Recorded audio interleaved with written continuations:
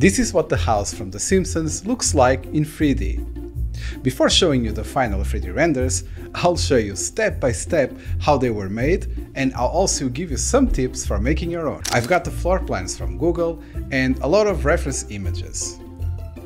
I load the floor plan in the 3D modeling software and then set it with a low opacity so I can start setting the basic walls of the house. Just start with a simple plane and leave edges where the windows and doors should be. Then just extrude the polygons, and this is the end result. Now that we have the basic layout set, we need furniture. I'll work on the kitchen and living room, so I'll start modeling the piece of furniture we have here. I checked some references online, and you can see that each part is typically one solid piece, probably glued together. We'll start by creating a simple box for the sides, then add another box on top. Just copy the backplane and move it forward. Then apply a thicken modifier to give it about 2 cm of thickness. Scale it back slightly, leaving around 2 mm of space from the edges to create that subtle contact shadow detail. Lastly, we'll add another box for the back panel and one more for the bottom shelf. You can then extrude the side parts a bit to create the table's fit. For the TV, I went for the 80s-90s version and started with a simple box, then added a bevel and an inside extrusion. Added another box on top of it for the cable box and used a 2 primitive to add the wires.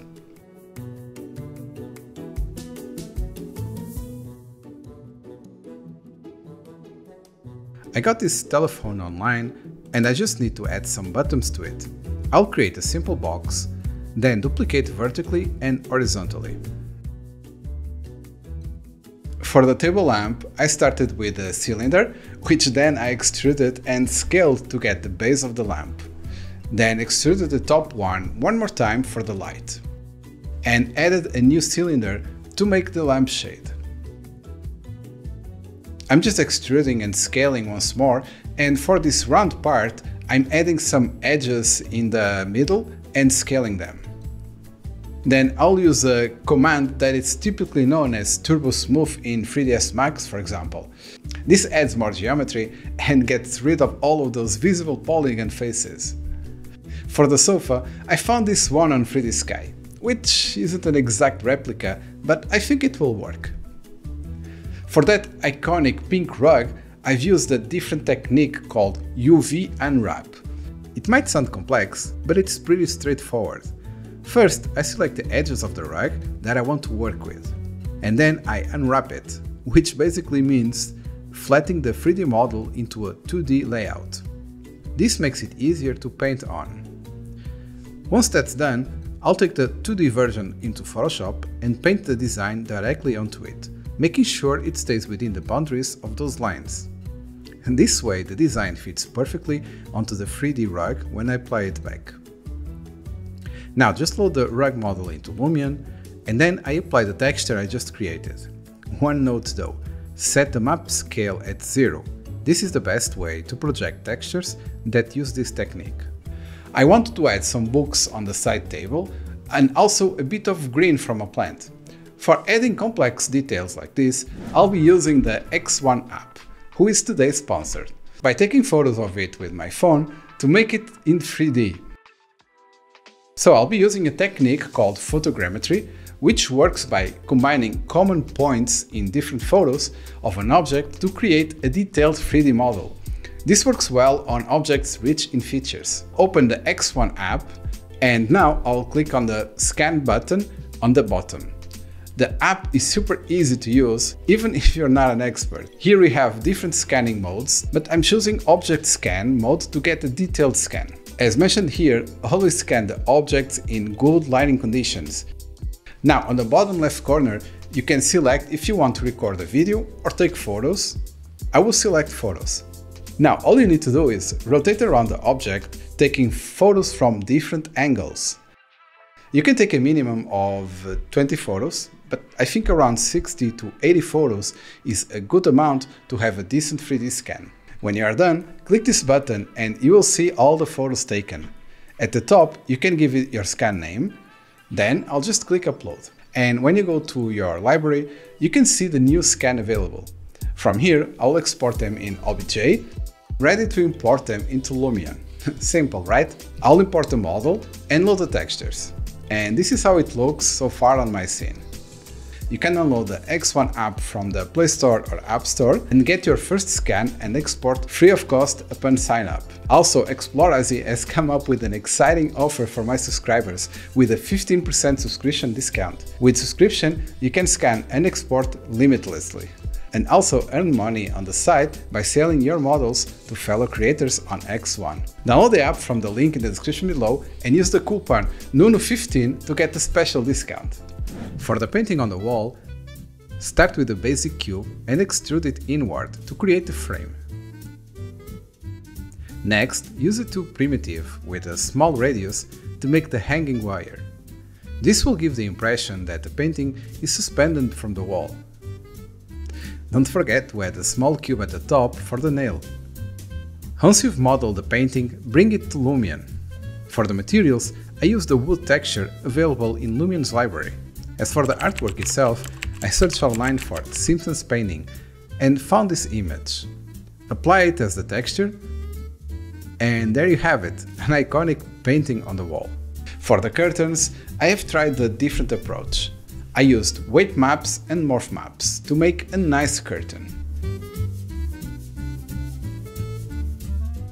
But I didn't like the result, since the curtains from The Simpsons look much more simple than this.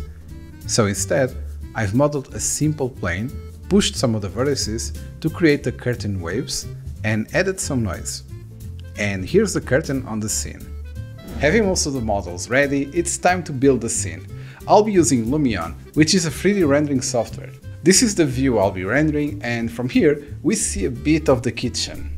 Lumion has a large library of objects that I can easily place in my scene.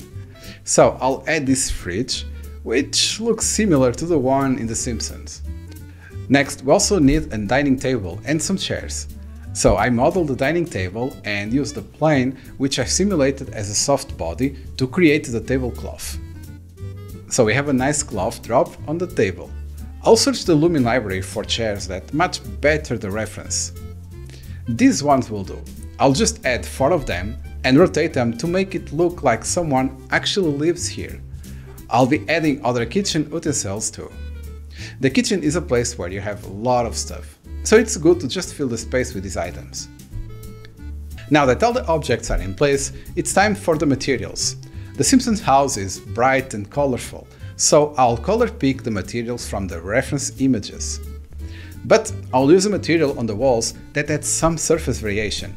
This gives an extra degree of realism. For the rest of the materials, I'll try to match the colors of the references.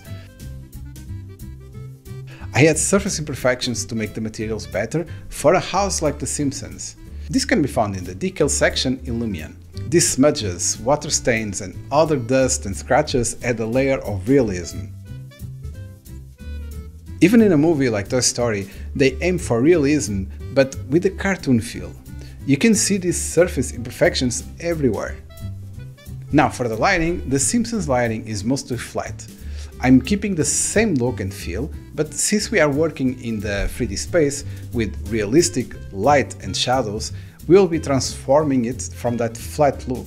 Lumion offers a variety of skies that can be quickly applied to any project. So I begin by playing around with different skies to see which one sets the right mood. Next, I focus on the interior lighting. In the early stages, it's always good to try different things. You never know, as you experiment, you might stumble upon a lighting scheme that really enhances the look and feel of your space. After experimenting for a while, I settled on a daylight setup. I placed an area light near the window and added some accent lights in the kitchen. Without these accent lights, the kitchen area was just too dark. To avoid having a blank window with just HDR texture, I added a background and trees to the outside. They will cast shadows and shapes on the interior. And this is the final result of The Simpsons living room. I hope you enjoyed it and learned something new. Thanks for watching, and I'll see you in the next one.